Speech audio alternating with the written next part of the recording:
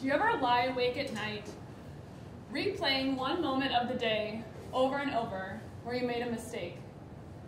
You overanalyze that moment and keep thinking of what you could have done differently. Or do you ever catch yourself looking around at friends and peers and think, wow, they really have everything going for them. It must be so easy for them to be grateful because they have so much to be happy about. And then you pause and compare their happiness to your own life and can't help but feel envy, regret, frustration, shame, anger.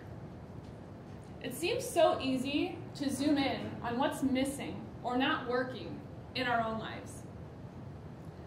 I don't know how familiar you are with these narratives, but they were common occurrences for me when I was a student in high school.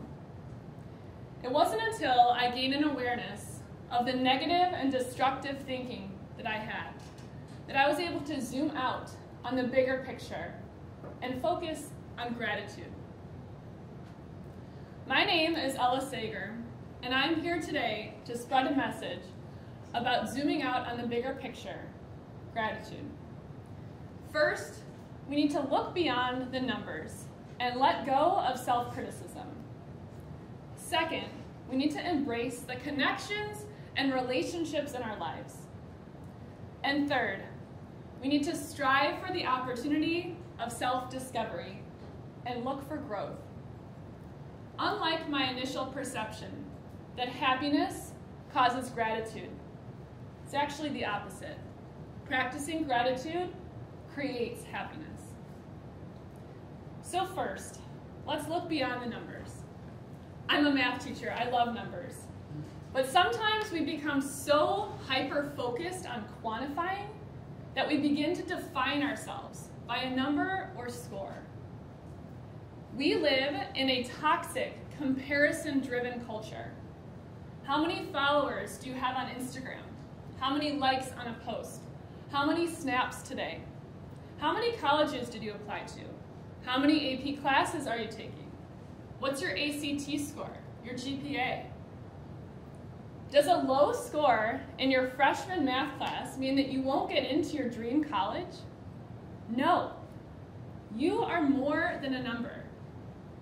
The bigger picture is, what do you do when you receive that low score on a test? What do you attribute academic success or failure to? Do you pause and reflect on your study habits, sleep, preparation, metacognition, self-advocacy?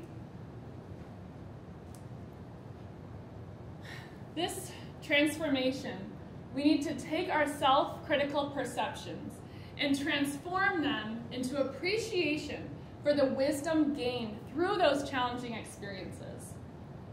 When we practice gratitude, we can learn to turn our failures into learning opportunities. And this practice of zooming out on the bigger picture and reframing our failures as appreciation and gratitude takes focus, practice, and awareness. Two stories come to mind when I think of how easy it is to zoom in on the numbers rather than the bigger picture. Just this past summer, my almost 3-year-old son, Ryerson, was sick with a fever. I called the doctor and he asked, "How's your son doing?" I responded, "He has a 103-degree fever. Should I be concerned?" He said, "I didn't ask what his fever was. I said, how is he feeling and acting?" And I had lost sight in that moment of the fact that I had a happy son who was acting much like his normal self. But I was so focused on the number. So I reframed and took a step back and appreciated in that moment that I had a happy, healthy son who would soon get better. A similar story is one in which I was coaching the girls' cross-country team. One of my athletes crossed the finish line, and I said, "How was your race?" She responded, "I got 21 minutes. I said, "I've got my watch right here. I've got your time." I asked, "How was your race, mentally, physically?" So it's these moments that we find it so easy to zoom in on a number rather than the entire experience. One of the obstacles to practicing gratitude is comparison. When we become so focused on competition, whether it be academic, social, athletic, we can begin to harbor some negative, self-critical thoughts. And the more we feel these destructive perceptions, the more these tendencies grow. But if we can reframe our attitude into appreciation and gratitude, we can begin to foster courage, comfort, and resilience. Practicing gratitude helps us focus on what we have rather than what we lack. So we learn to look beyond the numbers. Now, the second step in practicing gratitude is to embrace the connections and relationships in our lives. When people ask me what I teach, I respond that I'm a teacher of people, not just math. Every Friday in my class, students have an opportunity to share a unique fact about themselves with each other, called Fun Fact Friday. And students agree that this is the best day of the week because we let down our walls, we become vulnerable, and we get to know each other's stories. We create a community in our classroom that students feel supported both in failure and success. So get to know each other's stories. Find something in common with a classmate. Talk to a stranger in the hallway. Talk to your teachers. Be present in the moment. Be kind to yourself and forgive others as well as yourself. The more we practice gratitude, the stronger our relationships will become. So much of what we enjoy and depend on in life is a result of our connections with other people. When I recall high school memories, one of the moments I remember is standing on stage at graduation, getting a medal placed around my neck by my history teacher and track coach for earning a spot in the top 20 of my graduating class. And while this moment marked an achievement that I'm certainly proud of, what is even more memorable to me is the entire free period that this teacher and coach spent with me making a list of priorities that helped me make a decision in my life. When I recall this conversation with my teacher and coach, we made a list of pros and cons of whether or not I should give up track my senior year because I was so stressed out. It was through this conversation and this positive relationship that I learned a few things. I was actually more productive with my free time when it was limited. The social and physical aspects of being a member of the track team actually helped relieve my stress. And this simple strategy of writing out a list of pros and cons is still something I use to this day to help me make decisions. Instead of focusing on my personal achievements, I zoomed out on my experience as a teammate within a community.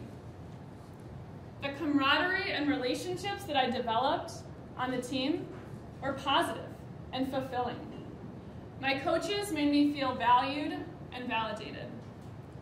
And it's a good thing I did not give up track my senior year, because that is how I met my best friend and now husband. We have shared over 14 years of our lives together and look back fondly on those high school memories. When I was able to reframe my perspective into the appreciation for the connections and relationships on that team, I was able to practice gratitude and cope more effectively with the stress in my life. I began to feel more satisfied, happy, and hopeful.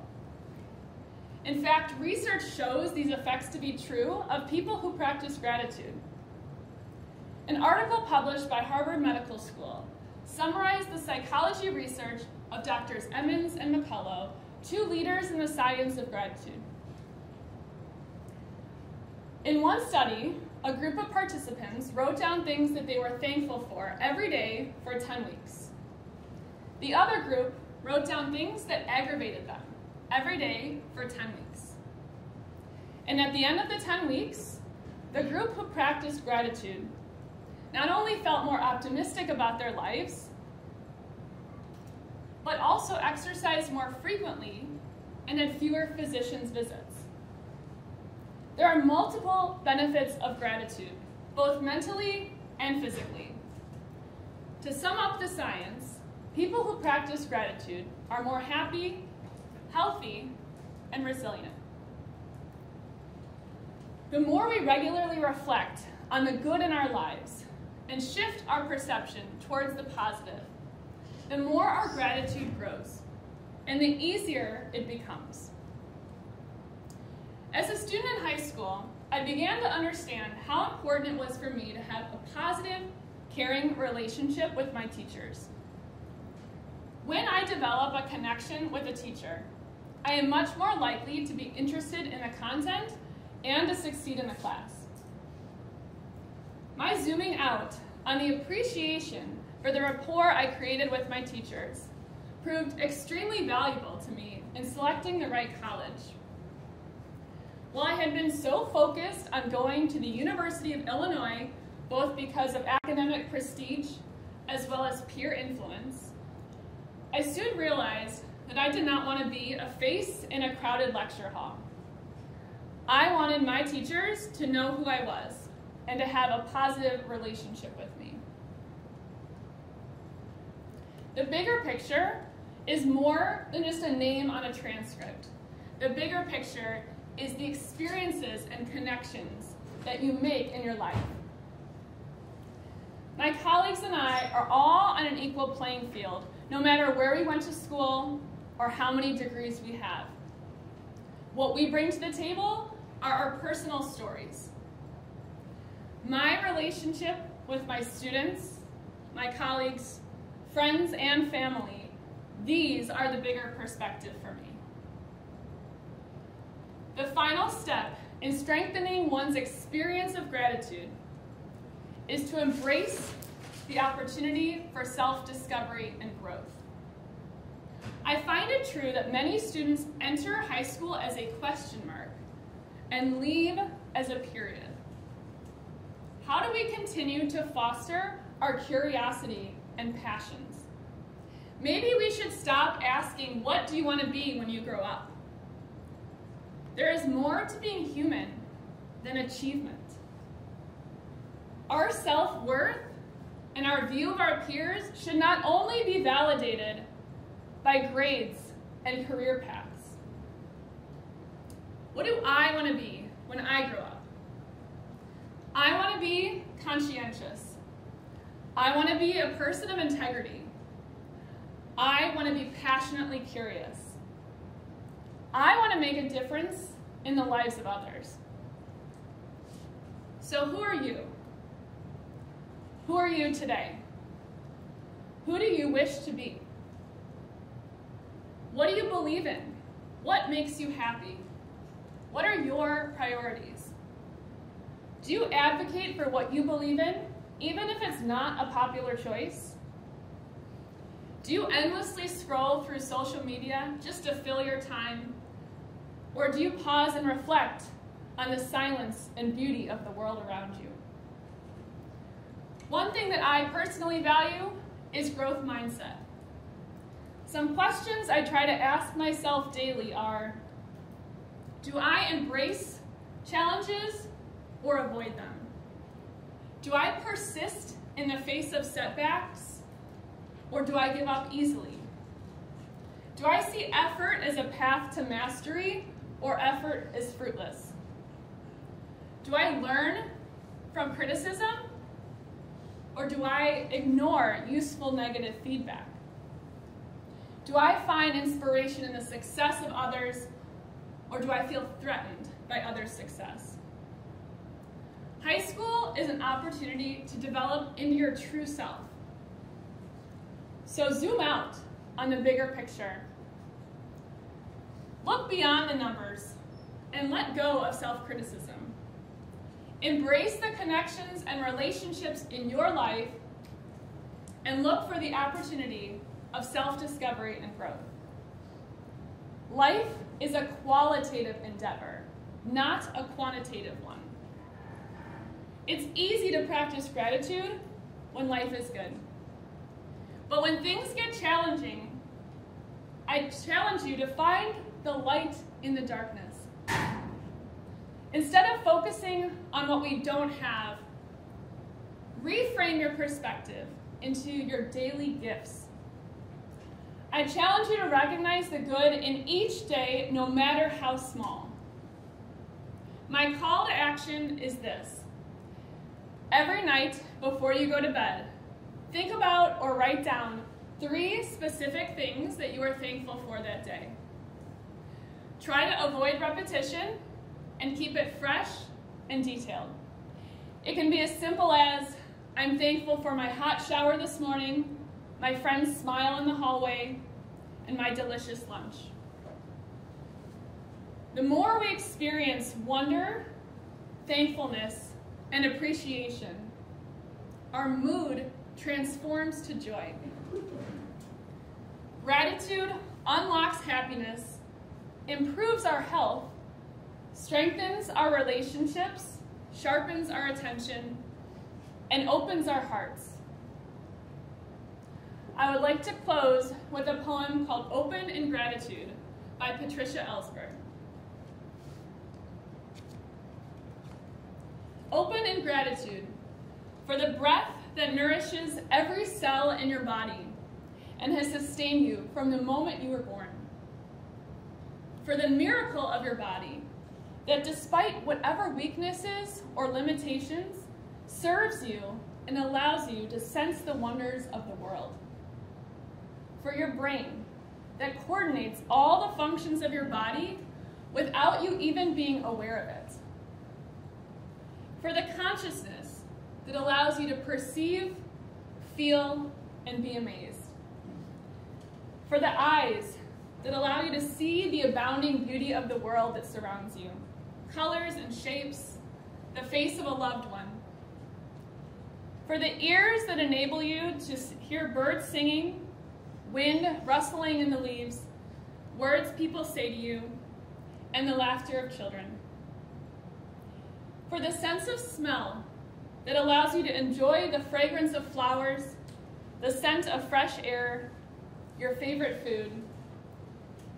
For your mouth and tongue that enable you to taste the fruits of the earth, to enjoy a ripe peach or chocolate melting in your mouth. For the skin that protects you and yet allows you to touch and sense the wonders of the world. Feel warmth, coolness, softness, the touch of a loved one. For your heart that beats faithfully your whole life from before you were even born. Open to a sense of wonder and gratitude for the amazing gift of being awake and alive in this precious human form. The fact that we exist, or that anything exists at all, is a wondrous mystery. We all live in the midst of a miracle. Thank you.